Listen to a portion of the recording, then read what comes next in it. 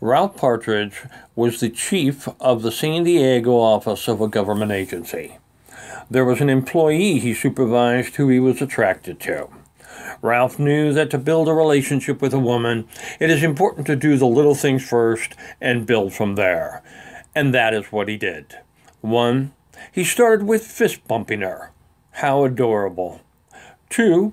As a cute and fun gesture, he messed with her desk, turned off her computer, and installed in her office a device that would make a noise every so often. How could a woman not like a guy like that? What a charmer. 3. He gave her unwanted hugs, but he knew she would eventually give him hugs too. 4. He told her his nickname is Donkey Boy, and then made other similar fun-like comments. 5. He pretended to run her down when he saw her walking in her neighborhood. What a fun guy, and made her actually fall down. What a kidder. Nothing worked.